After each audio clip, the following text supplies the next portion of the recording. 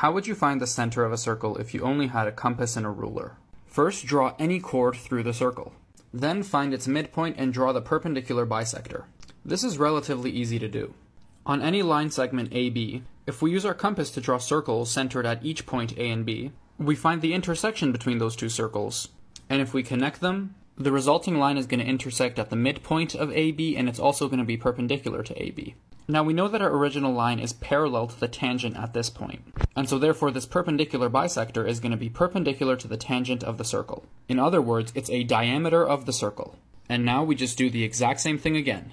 Draw some other chord, and then draw its perpendicular bisector to find another diameter of the circle. And now it should be obvious, but the intersection of any two diameters of the circle is by definition the center.